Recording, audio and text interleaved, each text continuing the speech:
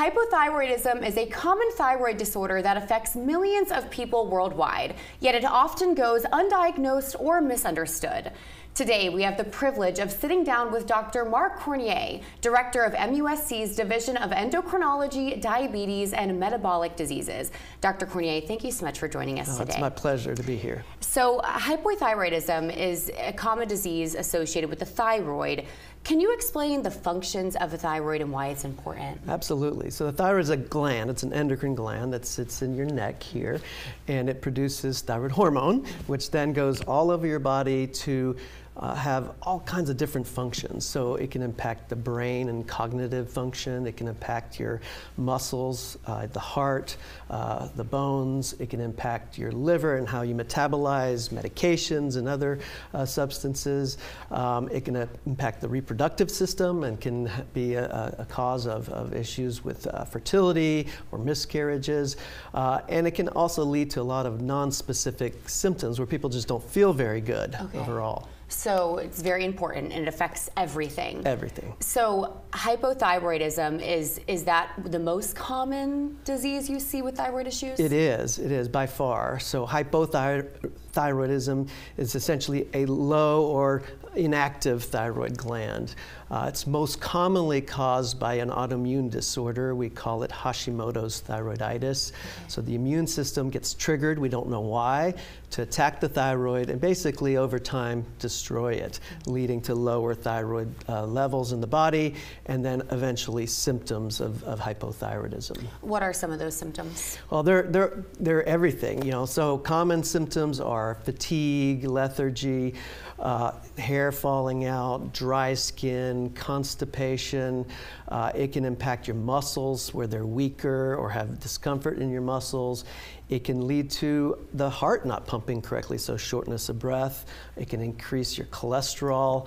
As I mentioned before, it can impact the reproductive tract, so women can initially have heavier menstrual periods, but ultimately have no menstrual periods and issues with fertility.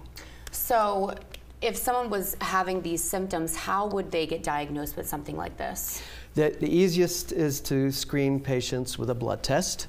And the standard blood assessment that we do is a test called the TSH, or thyroid stimulating hormone. This hormone is actually not made by the thyroid. It's made by a gland called the pituitary in the brain, which is like our master gland that controls all our other endocrine glands. So the TSH is like a sensor. So as your blood levels of thyroid go down, the pituitary senses that and says, we need to get the thyroid to make more thyroid hormone, so it makes more TSH. So as you develop hypothyroidism, which is low thyroid, the TSH goes up.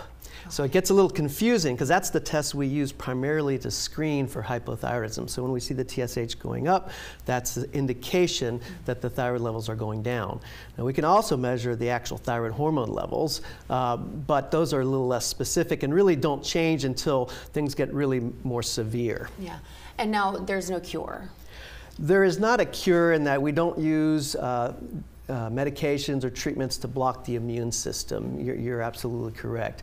Because those treatments have more detrimental effects than actually just replacing thyroid hormone. So the good news is we have developed ways to replace thyroid hormone. So we are missing a hormone, we give it back to patients. And the traditional therapy is levothyroxine, which is there's two types of thyroid hormone, T4 and T3.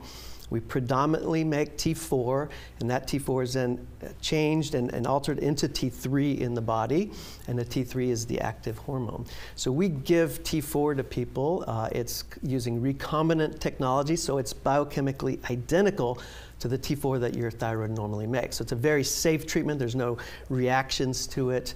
And there are generic forms, there are brand name forms. There's a little controversy over whether we should be using brand names or not. Yeah. Now, is it like a one-size-fits-all treatment? Not at all. So if you have no thyroid, we can estimate what you need based on your body size and your weight.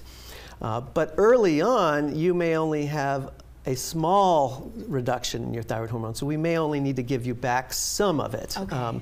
And so really there is a bit of an art to this as well. And the goal is we give thyroid hormone back to people, and it takes a while. It takes up to 6 weeks to get to levels that are steady, and then we monitor that blood test. Again, the TSH is the primary thing we look for, and we want to see that come down into the normal range. And there we feel like the treatment is where it needs to be. Okay, and so you mentioned fertility. I'm assuming that this is more seen in women. Absolutely. So autoimmune diseases in general are more common in women than in men. So we see probably 3-to-1 ratio of women to men. Hypothyroidism also occurs more often as we age. Now the TSH test does increase over time as we age, which may be a normal part of aging, but hypothyroidism, actual high levels that mean hypothyroidism, occur more commonly in older people. Okay, and now, but before we leave, what age should I go to get screened? Before I have children? When should I do that? Well, that's a great question, and we don't have a firm answer to that. So it depends on who you go to in terms of groups and guidelines. Some say there's no indication for measuring thyroid unless you have symptoms. Yes. Now, I would argue that everybody feels tired in this day and age, and so that's a symptom that warrants getting a TSH blood test.